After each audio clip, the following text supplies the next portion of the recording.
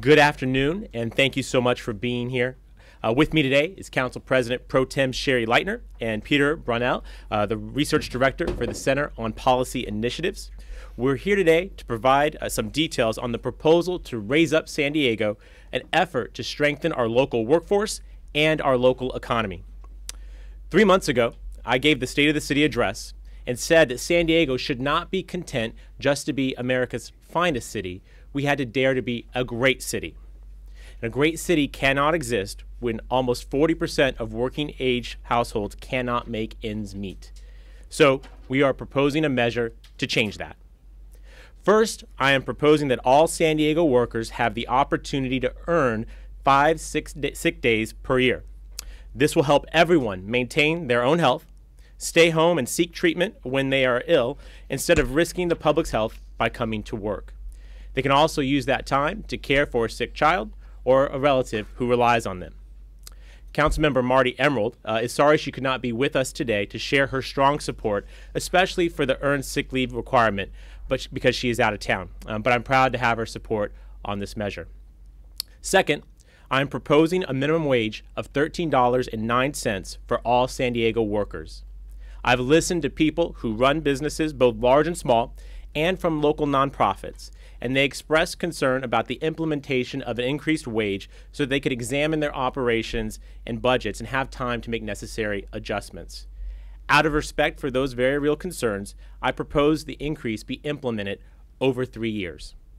The idea that small business folks here understand the need for an increased minimum wage is not unusual. A report by the Center on American Progress found that the majority of small businesses in the combined retail and restaurant industries support an increase in the minimum wage. In fact, the report stated that more than 80% of small businesses already pay their employees above the minimum wage, and many large businesses also agree.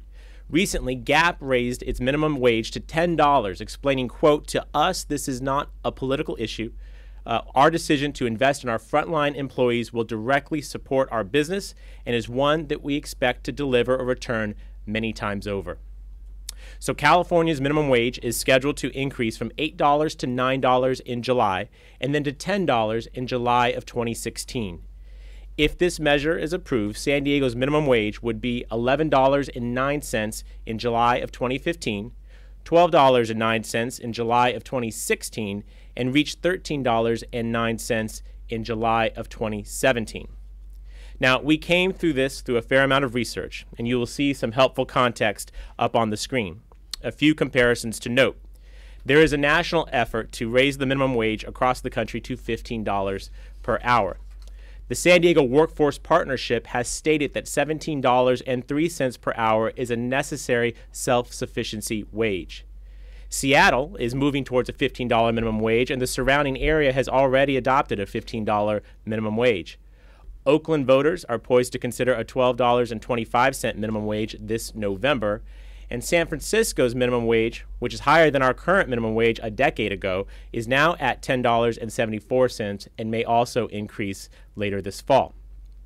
This proposal, the San Diego proposal, will have a major positive economic impact for workers and their families and on the San Diego economy. And Peter will provide some more information on that in just a moment. This boost represents a significant change for San Diego for the better. To those who fear what this will do to their business, please remember that these additional wages will be spent by workers on necessities like food and services. It will go right back into the San Diego economy. And it will relieve the fear that so many of our neighbors and your customers experience living month to month just hoping to make ends meet. Now, I welcome additional dialogue and further feedback on these details and the full proposal, and I look forward to the Economic Development and Intergovernmental Relations Committee hearing a week from today. With that, I would like to introduce the chair of the committee and our Council President Pro Tem, Sherri Lightner, for some comments. Sherri? Thank you, Todd. Thank you. Good afternoon. Thank you all for being here today. We need to continue to look for ways to help all San Diegans prosper and bring more hard-earned dollars into our local economy. I'd like to thank Council President Todd Gloria for his leadership on this strong workforce measure that aims to increase take-home pay for working families. I'd also like to commend CPI for fighting poverty and pushing policies that benefit our most economically insecure households.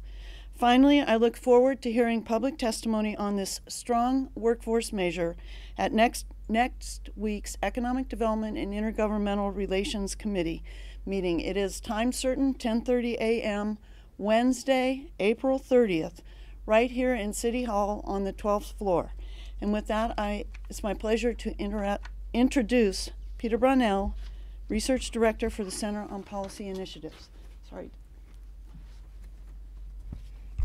Thank you, Councilmember Lightner. As was mentioned, I'm the Research Director at the Center on Policy Initiatives, and I'm here today to speak a little bit about the preliminary estimates of the impacts of this important measure, which Council President Todd Gloria just mentioned.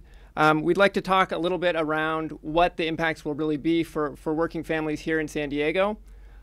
So what we estimate at this point is that 260,000 employees in the city of San Diego who do not currently have access to earned sick days will gain that access, which, as Councilmember Gloria mentioned, means that they'll be able to take a day off of work when they are sick or when they need to care for a sick family member without risk of losing pay or putting their jobs at risk, because that's a very real fear that people have. Additionally, roughly 200,000 employees in the city of San Diego will get a raise, and a significant raise that was just mentioned. That raise will average about $2,800 annually for each worker that will get such a raise. And additionally, so when we add that all up across all those workers, we're estimating that about $580 million additional dollars will be going directly into the pockets of some of San Diego's lowest income working families, which, as Council President Todd Gloria also just mentioned, those are families that have pressing economic needs. They are going to turn around and spend that money right here in San Diego at local businesses to get the things that their families really need and right now are living without. So thank you very much. Thank you, Peter. Now, I know that all of you have wanted some details since this proposal was first mentioned at the State of the City in January. I've spent the last 3 months meeting with stakeholders from all across the spectrum, gathering input to form today's proposal, and I'm confident that this is a strong foundation for further discussions. Starting today, and with the first hearing next Wednesday, I ask for San Diegans to weigh in and to give your suggested changes so that we can move forward with a measure that truly does raise up San Diego. And with that, I'd be happy to take questions. Well, first question, how do you prevent the inflationary aspect of doing something like this? So certainly that's what a lot of people are going to ask. If you're raising, the salaries and pay to a certain level of people, the business is going to take a look at what their fine line is as far as being profitable, and the odds are they're going to raise costs at the same time. So is there a means of sort of holding one in check while the other comes up and really does provide an advantage, or is this just an inflationary cycle? I think the question, just to repeat for those who may not be able to hear, won't this be passed on to consumers and cause prices to increase? By extending the implementation period over 3 years, we believe that prices increases, large ones, can be largely avoided. There may be slight increases. We've seen that in other communities, but on the whole, what we've seen is a large positive net economic impact in other places where this has been studied. Are you worried about businesses moving maybe to La Mesa or anything like that for a lower minimum wage? Well, I mean, the cost of relocating would have to be be less than the additional cost of the wages. And one of the things that I've learned through this process and listening, particularly to small businesses, is that what happens is by paying a lower wage, you get a turnover, and that actually has a cost to the businesses. The cost to recruit, to train, and to retain people becomes actually fairly significant. I think that's where Gap was coming from when they said that they felt by raising their own minimum wage that they'd actually see see an economic benefit. So I think that for the businesses that look at this, they'll see that it doesn't, that would not make financial sense. And I think additionally, I go back to that point. I was really struck by talking particularly to nonprofits and to small business who already pay essentially a living wage. Either that's mission consistent with what they do as a nonprofit, or as a small business owner, you understand that you rely on your employees more than perhaps a big business does, and as a result, you can't afford to have the turnover, and so they've already made that decision. What we're simply trying to do is to encourage more of those 200,000 people who are living below that currently to get them up to where some others already are. And then on a state level, California's often criticized. It's got higher tax rates than most other places, and people criticize the cost of doing business here. The business community will probably say that this just adds on to it. What's your take on that? Well, I don't necessarily know that I always agree with that, but I know that that is out there. This council, as I think, have been sensitive to that by passing a number of regulatory relief measures to try and address the cost of business in this community, whether that's fee deferrals and map extensions, sidewalk cafe ordinances. There's a ton of things that we've tried to do, and the door is still open for that. In fact, in many of the discussions I've had with the business community, it has been the focus of the conversation doesn't always stay on wages and compensation, but really moves to a jobs-friendly environment and a desire to see reforms in our development services department or other economic incentive packages that you now are starting to see come out of City Hall. We're providing those, I think, in the next few days to Illumina, which is one of our great local companies. We're doing that for some of our craft brew industry. And again, that is unrelated necessarily to this measure, these regulatory relief efforts, but those will continue. And again, if people have ideas and suggestions on what more the city can do, we'll be happy to try and tackle that. There was some talk of tying regulatory relief directly into this measure. Why was that abandoned? Well, I'm still waiting for requests or suggestions on specifics. That's still a possibility. Oh, absolutely. Well, we would do that regardless. I mean, again, as ideas have come forward for what people want, the Sidewalk Cafe ordinance is a really great example. It was a business in my district that raised this. Lori Zaff championed it. We got it done. I'm still waiting to hear from some of the organizations that have said this is a concern to tell me what they might need, and those will go forward regardless of the outcome of this measure. What about a proposal to include something into this that business licenses are 20% less in exchange for this increase in minimum wage, something along those lines where it's actually part of the same measure?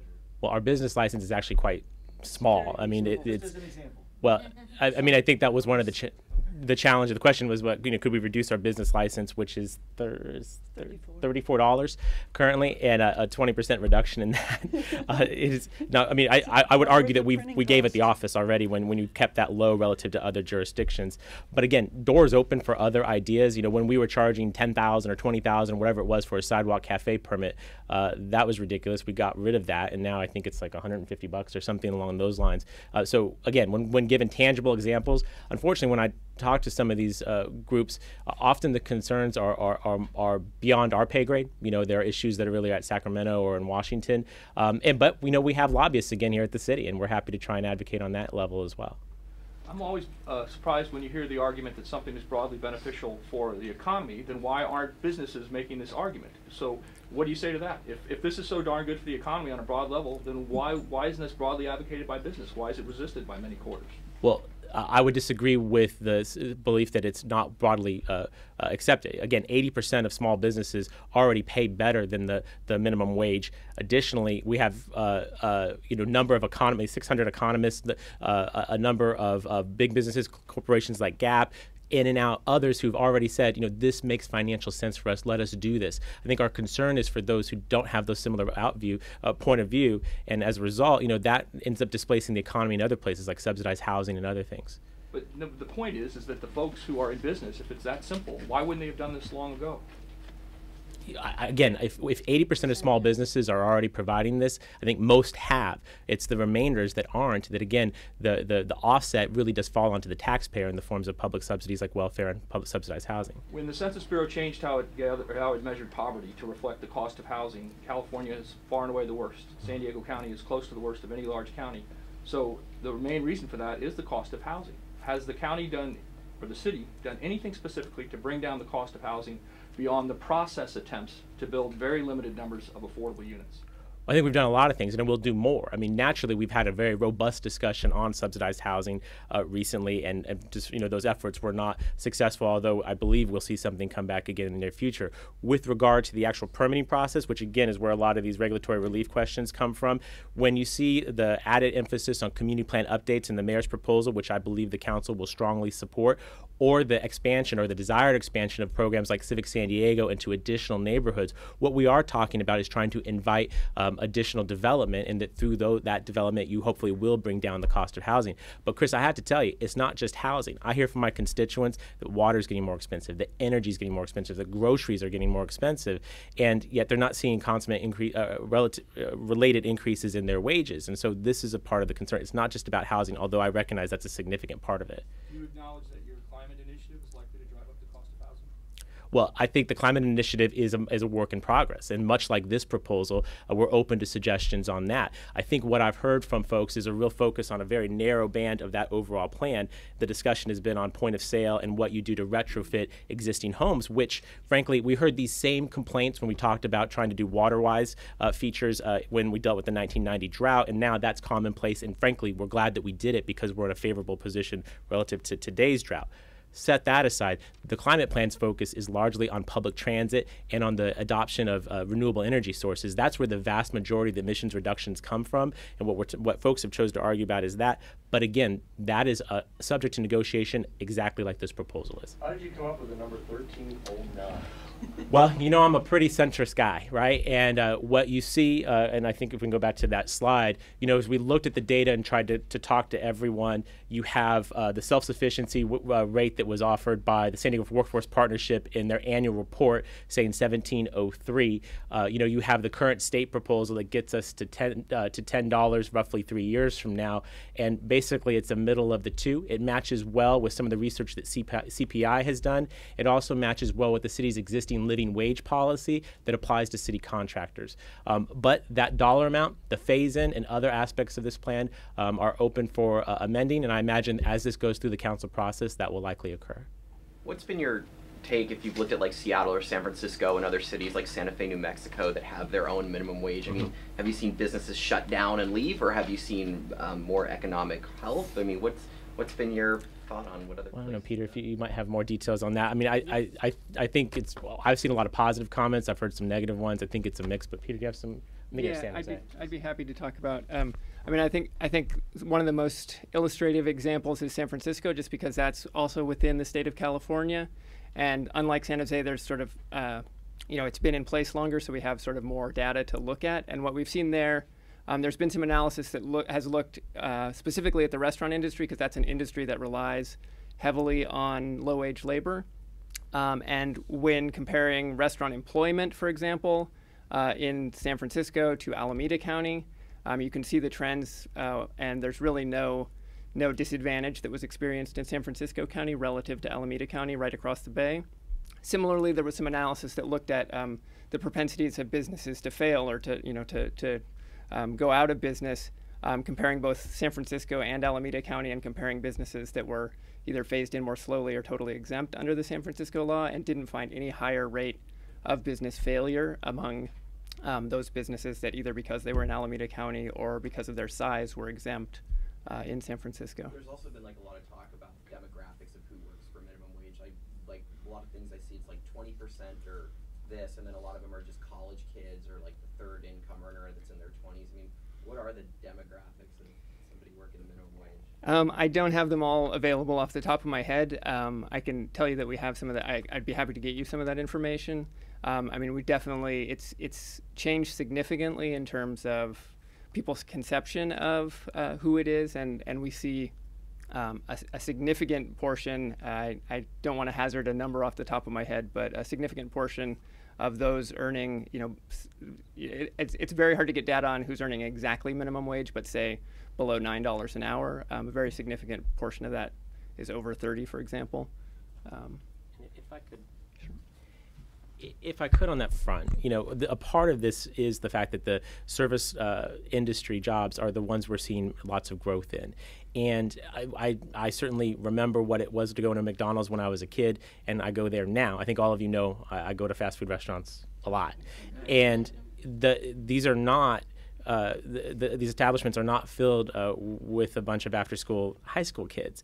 Increasingly, what you see behind that counter are adults, and these are adults that are raising families, that have children, and that's a part of the predicament. And I've heard the argument about, well, you need to work up and out, and I understand and I hear that, and we want to have those pathways out. But the fact of the matter is, if that's where we're seeing the growth in job creation, then we have to address this.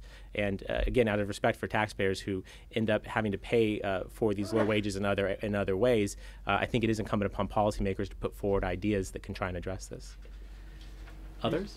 You said that some of these decisions that would help the economy are above your pay grade, plainly pointing to Sacramento and Washington. Well, in California, 1 in 6 adults who wants to find full-time work can't find full-time work. That didn't used to be the case. What do you say to the people who run Sacramento? What are they doing wrong, and what should they do to create middle-class jobs? Well, a couple of things. I mean, if you're talking about recent history, I mean, we're coming out of the worst economy that we've seen in 70 years, but we're already starting to feel the benefits of the... 2006, the state unemployment rate was the same as the nation's. It's not now. I'm getting there. When you look at the mayor's budget proposal that shows, substantial increases in property tax, sales tax, and tourism tax, the argument is the economy is coming back, and that, the hope is that the jobs come along with that.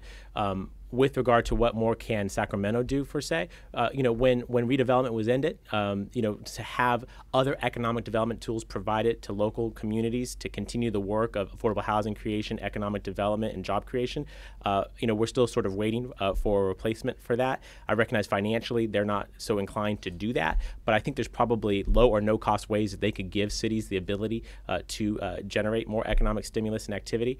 And there's a host of other things I'm sure they could do. That's why my plea and my request for regulatory relief ideas is extremely genuine and sincere, because I know there's always stuff that we can do. And as I say, these stakeholder meetings I've had over the last 3 months, typically the concerns have been about, a permit fee for a toilet. I mean, this one restaurateur said, I'm more concerned about that than when I'm paying my employee, because that just doesn't seem justifiable, but I get the point about paying my workers better. These are the kinds of ideas that come forward. We have to kind of look at that under Prop 26, messing with our water and sewer fees can be difficult, but these are the kinds of things that we should engage on, and my suspicion is that just that kind of openness to suggestion could go a long way if our legislators are listening. Anyone else? Guys, thank you so... Oh, yes, ma'am. A lot of the employees that you spoke of, Mr. Gloria, that would be affected by this proposal are, as you say, restaurant employees and hotel workers who also receive a significant amount of income from tips. And in California, we don't have a tip credit. Correct. And I would like to know your position on whether tips received by employees could be included in this minimum wage figure that you're proposing, or any other employer-paid benefits for that matter. That is not contemplated in this proposal, largely because, as you know, it's a state regulation that does not permit the tipped employee component to be considered. And what I would say is that what we're trying to do is strive for universality with this proposal. And so there have been requests from folks from all parts of the spectrum to be exempted out because they may have the one-off or two-off examples of, a bartender or a waitress that does incredibly well. But at the same time, we're addressing the landscapers, the fast food workers, the maids, people who don't, who may in some cases actually receive tips, but not to the level that you're describing about, perhaps a bartender in the gas lamp on a Saturday night. I mean, that's we're trying to strive for as many people as possible to lift them up and out of poverty. And everything is subject to further discussion. But what you're raising, it's my understanding from the research we've done, is largely prohibited by the state and therefore would not be a part of this proposal. When would this go to the council? Well, this is going to the council's Economic Development Committee next Wednesday. Obviously everything's subject to council votes. On its kind of current timeline, you could see this potentially get to council sometime in June or July, so that's essentially it. But if for any reason, that one never knows. It needs a simple majority, or what does it need to? Simple majority. And then, okay, it doesn't go to a public vote. No, we have. I'm proposing an initiative. Oh, It's an initiative measure. Yeah. Has Okay. to be done by the end of July, right? Laid out, in the campaign. There will be a campaign, I assume. Well, I would assume. Yeah. I think we'll have a broad discussion about quality of life in this community and what it takes to live in San Diego. And I imagine it'll be a fairly robust discussion. But again, my hope is that the discussions that we've had to date and the ongoing dialogue we'll have over the next number of months, that we will craft a proposal that is reasonable, broadly supported, and one that hopefully will be supported by the vast majority of San Diegans. Steve, what I've seen from this experience is that in all of my discussions, every one of them, everyone acknowledges the minimum wage needs to increase. That they see for themselves the fact that families who are working are struggling to make ends meet in this town and not able to afford food and shelter and some of the basics. They get that. The question and the problem, of course, are in the details. And what I'm doing today is putting my marker on the table to allow folks to respond to it and then to provide their feedback. I'm open to making changes in order to gain additional support. We have a number of aspects, obviously the dollar amount, the phase-in, the indexing, the number of earned sick days. There are a lot of components to this proposal, and the feedback from individuals, particularly those who are directly affected, will be greatly will be heard, and we'll craft, we'll amend as necessary, and then ultimately put forward something I think that the vast majority of San Diegans will not only support but embrace, and be glad that we did. All right, guys, thank you so much for your time this afternoon. I appreciate it.